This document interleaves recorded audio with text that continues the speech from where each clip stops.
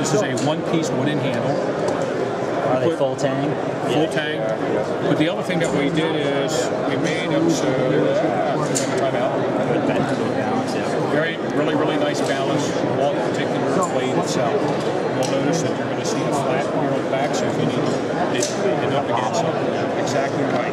And the lanyard hole. Right, lanyard hole. The other thing that you're going to see is that we're using a full tang Sandvik 12C27 stainless steel out of Sweden. We also did something a little different and unique. That when we had the prototypes last year, this knife and this knife, we sent it to a military unit that was deploying to the Congo, one of the nations, so they could flight test and see how it could work. Part of what came back was they wanted to see serrations. Right? On a T12 blade, they wanted to see some type of replacement, so it should be a window breaker, glass breaker on the back end. So we got some great positive feedback. They also wanted to see slotted screws so you can take it back into a 5.56 cartridge case and unturn it.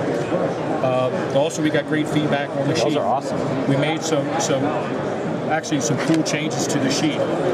The military unit basically suggested that there would be some type of snap that would come across. The first sheath we sent did not have that. So if this was snapped in place, you didn't have this.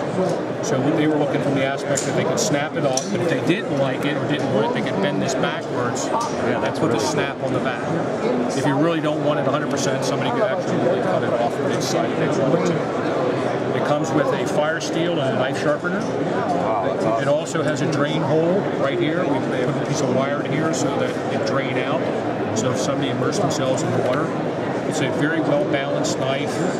It's super sharp, made in Sweden, great product. I think it's a very nice sheath. It comes with a fire steel and a knife sharpener. Awesome. That's great. Because of the feedback that we got on the W12 and the T12, we're going to make a little brother, and we're going to call these cork blades because of the 550 cork.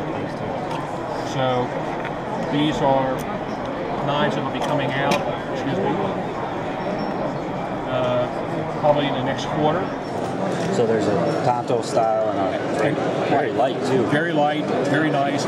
Actually, one of the things I did this year for the hunting season is the prototype that was sent to me. I took it hunting. I wanted to see how it field dressed on deer. It did very well.